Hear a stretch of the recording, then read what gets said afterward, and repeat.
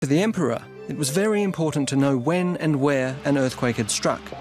In the 2nd century AD, a new invention provided him that crucial information.